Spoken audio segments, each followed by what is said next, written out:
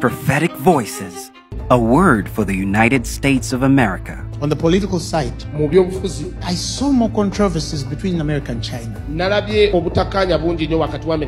And for what it's worth, it is deeply spiritual than many people are able to understand.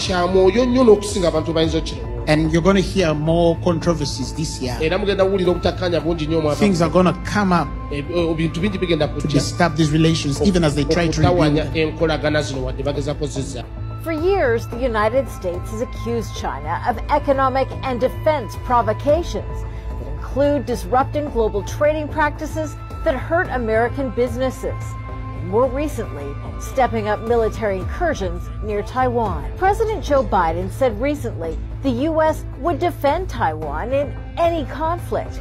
President Xi Jinping saying China and the U.S. need to increase communication and cooperation. But there's a space there for the believer who understands the times, because there's an instruction for those which preach the gospel. And sooner or later, it shall be clear which was dark and which was light.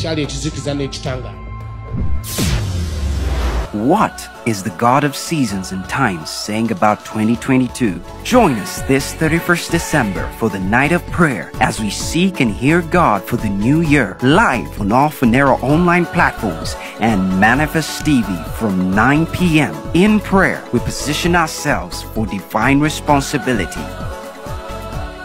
Phaneroo, make manifest.